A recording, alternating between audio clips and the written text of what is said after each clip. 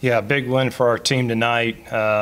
Cannot say enough about our defense. They were fantastic against a really, really good UAB offense. And I haven't even seen the stats yet, but time after time they showed up. They came up with turnovers and tackles for loss, and just that's how you win. Is by playing great defense. And we were not pretty by any means offensively. We shot ourselves in the foot at times, and it made it hard on our defense. But at the end of the day, we found a way to win. And my saying, celebrate all wins. And so we're going to celebrate this win. We get to still control our destiny in the conference, which is good. And we'll get ready for North Texas for next week. With that said, questions? I know you said it wasn't pretty offensively and a lot of things you'd like to clean up. 128 passing yards, 224 looks like rushing. This was a team that you were going to have to take what they gave you. Were you happy with the way that you guys did that, even though the stats might not be, as sexy as what we've become accustomed to? Yeah, no, and you make a great point. We knew we had to run to win. And that last drive, that was the epitome of run to win. We had several explosive runs, kept the chains moving, was able to run the clock out. What a great defense UAB has. So they don't give up a lot of explosive plays.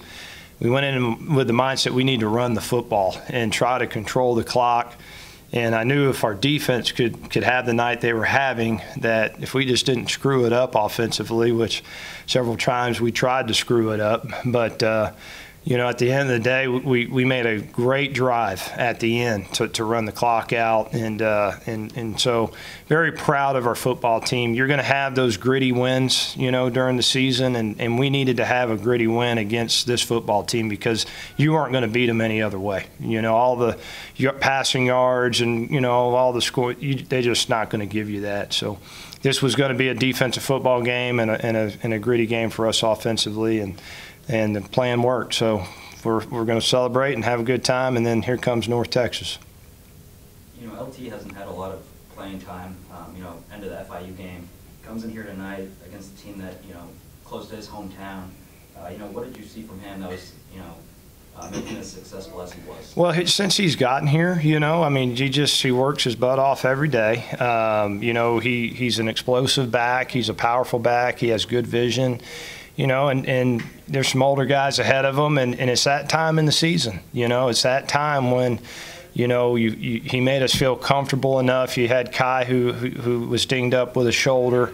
We had some other injuries in the running back position, and so we just felt comfortable with LT, and he showed that tonight. It was funny, though, before he played, out at practice, Coach, I'm really nervous.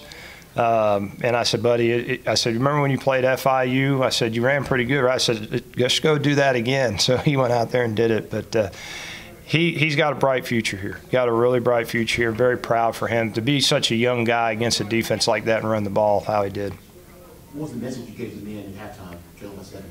Well, it wasn't any hoorah speeches other than, we were going to be up on defense. We knew that we had to make a stop defensively, and then we had to be able to find a way to score offensively. And fortunately for us, the defense just, kept getting turnovers and gave us a short field. And we knew we were in the game.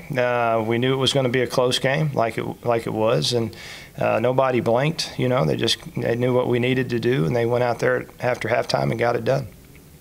With Kai, is he just going to be kind of week to week at this point? Say that again? Is Kai just kind of? Yeah, I'm hoping we can get him back this week. We got to see. He has a AC sprain, and so those things take a little bit of time. But he's a guy. He wanted to go tonight, but just wasn't ready to go. So hopefully by North Texas he's ready to go. With Wayne McBride on their team, their running back. Close to 200 yards on 24 carries, but you're also able to counter that, with the number of fumbles that you created. Mm-hmm. Were you happy with the way that you were able to, I guess he's a guy that's going to get his numbers. Yes. But just to counter that with that. Yeah, you had to get turnovers to win this game, and multiple turnovers, and we did. And I thought we controlled the line of scrimmage pretty good. We let it was a 3rd and 8, 3rd and 9, and they ran the stretch play, and he broke a big one that and that was disappointing. But And there was 2 or 3 other times that happened. But yes, he's going to get his yards. But for the most part, I thought our defense really rallied to the ball. You know, we always talked about we got to win on 3rd down defensively, and over again we won on that number. So that was big for us. You know, Khalif is a guy that it seems like we're talking about every week now because he's making so many plays. You know, what did you see from him tonight that, you know, allowed him to have the success that he did defensively? Well, Coach Summers, you know, puts him in good spots to go make plays, and he takes the best players and tries to create opportunities for them to make plays. And hats off to all the other guys, because there's a lot of guys that are in there doing the dirty work to allow a guy like Khalif to make his play, you know, and that's why they call it a team game. And, you know, when Khalif gets to shine, there's 10 other men out there that are doing their job so that it can set him up to go make that play. But Khalif's had a fantastic season so far. Came up in a critical time with the interception. They were going to kick the field goal to tie the game. And when we needed it most, he made the big play for us. You know, going back to special teams, we haven't talked about it in a while. Early in the season, it seemed like when you guys were returning punch, you have to hold your breath a little bit. But Jalen Hall, the last few games, has been solid for you guys back there.